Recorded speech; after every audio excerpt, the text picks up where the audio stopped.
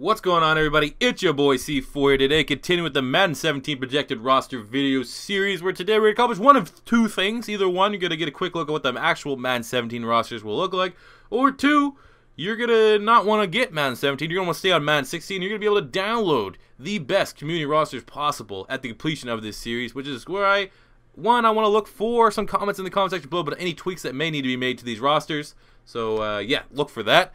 Also, 40 likes on this video and I'll upload the next one immediately. And if you're new to the channel, please subscribe. We're looking for 15,000 subs by the time Madden 17 comes out. I know we can reach that, so spread the word. Today we are looking at the New York Football Giants.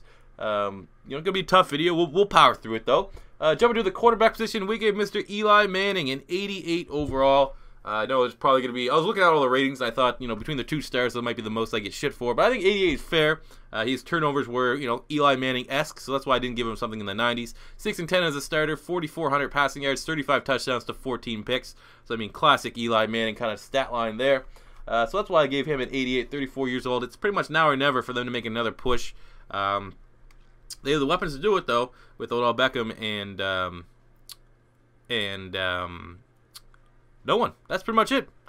As much as I want to say it. That's pretty goddamn good tandem, if I do have to say so myself, on offense. Eli Manning and Mr. Odell Beckham Jr. So yeah, the 88 for Eli. Let me know if I need to tweak that enough, but I don't think. You're going to have to really hard press me to make that change there. I think 88 is fair enough. Look at the running back position. We gave Jenkins an 82 overall last year, 863 rushing yards, as well as 3 rushing touchdowns, as well as 30 receptions and almost 300 receiving touchdowns to add that. So, I mean, not an amazing running back, but definitely capable enough. Shane Vereen, we gave him an 82 as well. Dark was 75. Andre Williams, 74. I mean, they just got a fuck ton of running backs here. So, but I still would say Jennings and Vereen are the cream of the crop for that Giants backfield. Look at the fullback position, Will Johnson, 71. They also got Nikita Whitlock, who plays defensive tackle / fullback, with a 75. Look at the wide receivers. We gave Odell Beckham Jr. a 92 overall. We gave 15 starts last year, 96 receptions, so definitely his stats were down a little bit. 1,400 yards and 13 receiving touchdowns. I already know people are like, oh my god, he's a 98. Come on, give him a 97 at least. I'm saying 92. He's definitely, one on the outlier. I think Antonio Brown and Julio Jones and formerly Calvin Johnson were the cream of the crop, and I think he's like the top of the next group of wide receivers that you could talk about. So I give him a 92. I could see maybe bumping it up by a grade or two if there's an overwhelming demand for it. But I think 92 is fair where it is. Victor Cruz finally may play, so we're giving him an 80. And Dwayne Harris with a 77, and highly recruited player from the University of Oklahoma, Sterling Shepard. I believe they got him in the second round. He's going to try to make a splash there and kind of bump out Dwayne Harris for that third receiver spot. At the tight end position, Larry Donnell, we gave him a 79. 8 starts last year, 30 receptions, 220 yards, and 2 touchdowns. Offensive line, quickly, we go Eric Flowers at left tackle with 72. Left guard, Justin Pugh, 88. Very good player. At center, Weston Richburg, we gave him a 90. One of the top young centers in the NFL. Right guard, John Jerry, 76, and right tackle, Marshall Newhouse, a 70. So, I mean, the tackle positions are a little bit suspect, but the interior of that offensive line is very good. Look at the defense side of the ball. Jason Pierre-Paul, Mr. JPP himself with that the fingerless assassins, 89 overall. Was still able to make some pretty good plays in his 8 starts. We gave him 1 second. He had 25 total tackles. Maybe that could be knocked down a couple. Maybe I'm being a little bit too generous.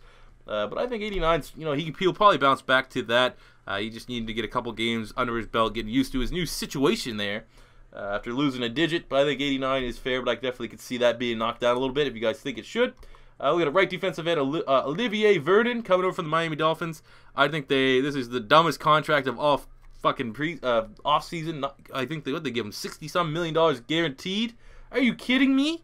Are you kidding me? This guy, he's not a bad player, don't get me wrong, but I mean, you have to just watch a couple of Miami Dolphins games. You could see every team was getting one-on-one every time because they were doubling up on Dominique Sue on the interior. So I think he was a little bit of product of the players around him. Definitely wasn't a bad signing. Don't give me that. Like, he will be able to replicate what they were losing in Robert Ayers, who had 9 sacks last year. But still, that was a badass contract right there. Not badass in, like, Stone Cold Steve Austin's badass, but badass is like a fucking chick with a flat ass badass. Look at the interior. I actually like both these pickups. Well, there's only one really pickup, but I like both these players a lot. Damon Harrison, I'm surprised. Don't they play 4'3", and he is a 3'4" nose tackle. 88 overall coming over from the Jets, but still they'll make it work. He's an absolute run stuffer. But Jonathan Jenkins, maybe my favorite player on the New York Giants. Absolute monster. He gave an 85 overall last year. Only had 9 starts. I think he had some sort of injuries. He didn't have any sacks. But in 2014, he was an absolute beast. I think this is going to be a great interior for the New York Giants for sure.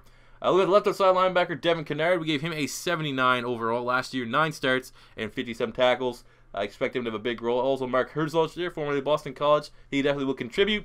Look at the middle. We gave Keenan Robinson, coming from the Washington Redskins, kind of snatching him, a 76. I think he's a very underrated talent and can continue to develop and become a legit 3-down linebacker in the NFL. Brinkley there with a 75. Shepard, 71. Unga, 68. He had a couple big games there, 3 starts. I picked him up in fantasy in my IDP, actually. Look at it. The right outside linebacker, J.T. Thomas III. We gave him a 77 overall. Last year, J.T. Thomas only had 11 starts and just shy of 50 tackles. But when healthy, he is a very good producer. Look at the cornerback secondary situation they got here. DRC, an 88 overall. Last year, 15 starts, 3 interceptions. One of those was a turn back for a touchdown. 13 pass deflections. And holy shit, he actually can tackle. DRC can tackle almost 60 tackles. I'm fucking mind blown. In Philly, this guy tackled like a newborn infant. But, yeah, the Giants secondary last year was incredibly boom or bust. You're either going to get a big touchdown against them, or they were going to intercept it and make a big turnover either for a touchdown or put the offense in great field position. So they definitely try to improve that by adding Janoris Jenkins from the LA Rams, who's an 85. I actually really like him. North Alabama, but just being honest, he's a Florida Gator. He's an absolute animal, Florida. I wasn't too happy with the contract. I mean, happy for him. And happy for the Eagles because I think they overpaid him. I don't think that was a great contract at all. But they need to improve that secondary. And then they got Eli Apple with the first-round pick. Some people are still calling that kind of a shitty pick. I'm one of those for sure. I think they took him a couple picks way too high, especially when Vernon Hargreaves is still on the board. That was very shocking. But he's still, I mean, you can definitely see the desire to improve their secondaries there. And we'll see what happens when they get out there on the field. No more Prince of Mukamara there. Look at free safety Landon Collins, 76 overall. Last year, 16 starts, 1 interception, 9 pass deflections, and over 100 total tackles. So, I mean, another great young playmaker. Hopefully him, Jenkins, and Eli Apple can form I'll be content saying they're just good. Don't form a great secondary, just for me as an Eagles fan. But they could definitely have all the potential in the world to have a dominant secondary. Strong safety, Cooper Taylor, 72 overall. Not much to really write home about him. Kicker, Josh Brown, a 92. Very solid kicker, very reliable. And punter, Brad Wing, with a 72 overall. So there you have it, guys. Those are projected Madden 17 ratings for the New York Giants. As always, 40 likes on this video, and I'll upload the next one. New to the channel, please subscribe. Looking for 15,000 subs by the time Madden 17 comes out. And that'll do it for me here today, guys. Thank you for tuning in. And until next time, it's your boy C4 saying peace out.